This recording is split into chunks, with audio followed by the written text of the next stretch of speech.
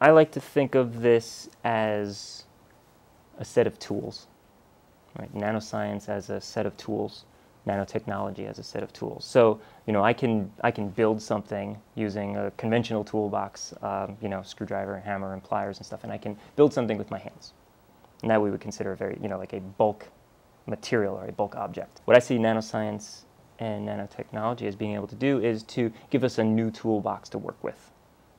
Okay, so we're talking about smaller tools to build smaller machines. And that brings us back to being able to make extremely small particles that can interact with the world around us in very new and very different ways and very useful ways. My research is on conducting polymer nanomaterials.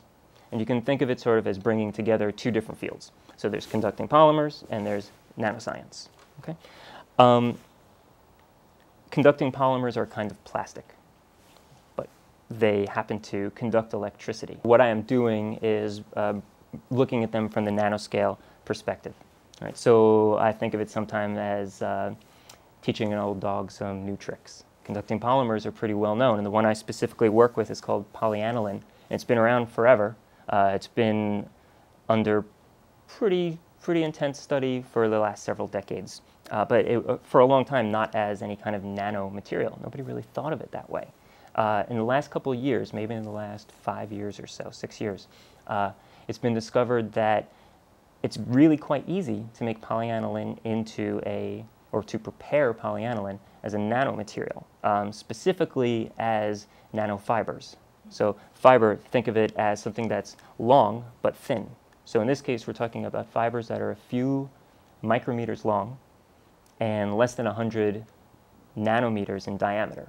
The thing that's interesting to me very much is the morphology, the size and the shape of these nanoparticles. Now, in this case, they're fibers, so they have a fibrous morphology. Some of them are smooth, some of them are rough. It depends on how they're prepared and what kind of treatment they're brought through.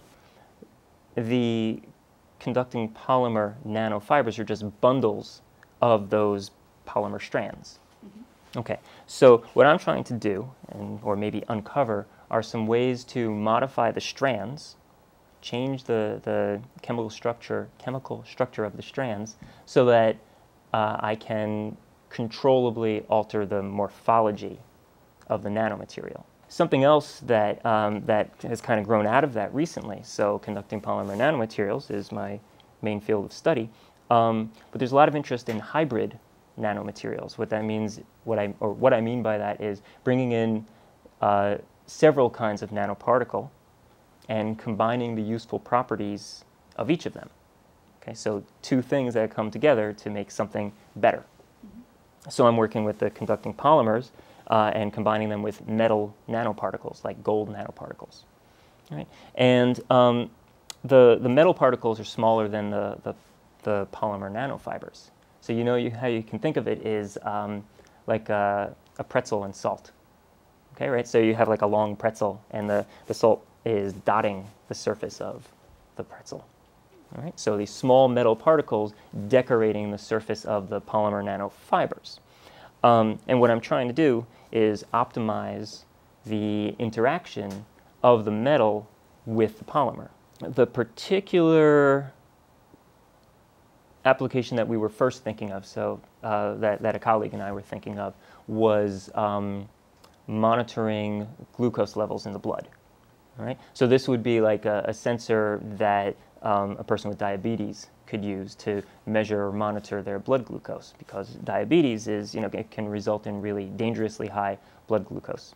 Okay, so you want a way to quickly and easily measure those levels. In my case, what we're looking at is how easy it is to fabricate the sensing material. Okay, so the polymer nanofiber with the gold nanoparticles is actually 2/3 of a sensing material. The third part is an enzyme called glucose oxidase that directly interacts or reacts with glucose.